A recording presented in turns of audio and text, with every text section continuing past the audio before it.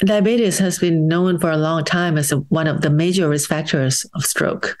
So a patient with diabetes would have 3 times higher risk of stroke than those who do not have diabetes. And diabetes can cause a lot of changes in the brain, especially the vascular changes.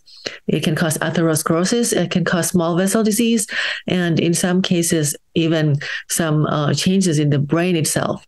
So yeah, having a diabetes is bad for the brain, especially having stroke. And patients with multiple risk factors, including diabetes, would have higher risk of stroke even more. So in the old days, we believe that treating diabetes by lowering the sugar will not affect the risk of stroke. They can prevent some microvascular complication, but not macrovascular.